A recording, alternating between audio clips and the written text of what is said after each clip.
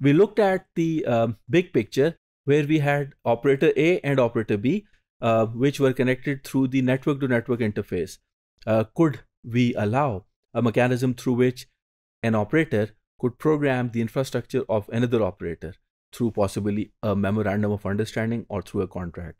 Well, it is true. This is known as the network function virtualization infrastructure as a service. The framework or the rules of engagement or implementation are going to be such that we have, let's say, two service providers, A and B, or 1 and 2. Service provider 1 instantiates virtual network functions on the network function virtualization infrastructure on service provider 2. So since the user or the client is connected to network function virtualization infrastructure of A or 1, so it is the responsibility of service provider 1 to provide end-to-end services across both NFVIs. So the advantage is going to be multifold. First, because of geographical independence in terms of location and proximity, the latency and reliability requirements could be met for real-time services and for mission-critical applications. This could also serve as an advantage to achieve compliance to the regulatory constraints by different government entities on location of processing and storage. Let's take an example of how possibly network function virtualization could be achieved in a specific scenario. So we've got two actors. So these two actors both agree to have the joint network function virtualization infrastructure. This is going to be like infrastructure as a service cloud computing environment, which is integrated or coupled with the network as a service infrastructure. So this is going to provide on-demand connectivity with a defined set of service termination and access points. So we can read the description here.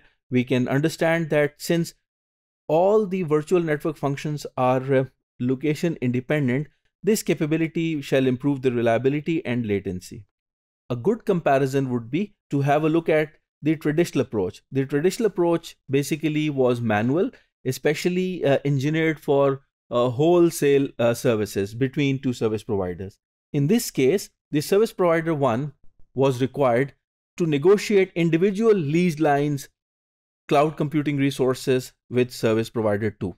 And then at that particular moment, assembling and operating the infrastructure for end-to-end services required intensive coordination between the two service providers, especially if something went wrong and troubleshooting and corrective regime was required to be carried out. The traditional approach, now replaced with programmability approach, has some advantages. Let's look at that as well. The network function virtualization infrastructure provides the compute nodes with infrastructure as a service capabilities, and these are provided at runtime for virtual network functions to be executed by service provider 1. So it means service provider 1 gets real-time updates on the infrastructure because it's part of the programming implementation. And if there is something wrong, then without involving service provider 2, service provider 1 could possibly take corrective actions.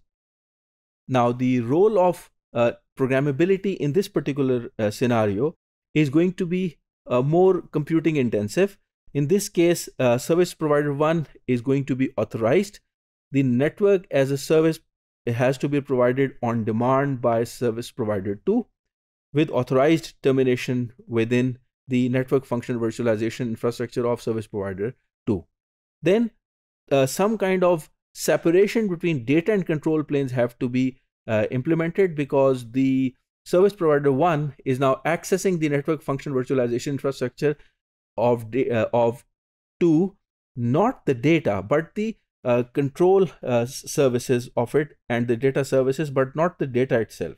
Now, the transition challenges that one could imagine would be that not all network function virtualizations could be virtualized.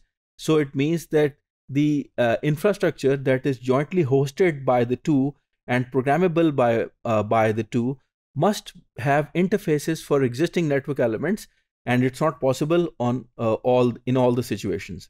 Similarly, once we talk about deploying, how is it going to impact the operations and the business support systems? Because traditionally, the OSS and BSS do not have the virtualization part as their inherent feature. So it means that altogether a new set of functionality and operations have to be orchestrated at the OSS and BSS. Similarly, the network operations, which are mostly based on APIs, these have to be taken as applications which are running on certain platform. It means that the more traditional hardware, which would run only a limited set of applications, this would require now software-defined virtual network functions. So it means that we are now going to look at special network elements, special hardware, which would be based on cloud technology, which is programmable as the computer nodes for the virtualization. We need to incorporate a skilled resource operator staff, because we need now much more computer intensive operations. And then last but not the least, the business practices now need to support the network function virtualization infrastructure as a wholesale service or offer between operators with the detailed requirements of the SLA, the service level agreement, and other terms and conditions. The advantages are numerous, but in short, we can talk about the sharing and pooling of resources that could possibly take place, which makes these in localized infrastructures more location independent. Then full control of computing resources is now going to have more efficiency and flexibility. Likewise, the service providers would now be able to respond to an increasingly large number of customers, so the customer base could vary significantly, and then the infrastructure is now not going to be depleted or exhausted. The reference is essentially the same, that is ATIS report back in 2013.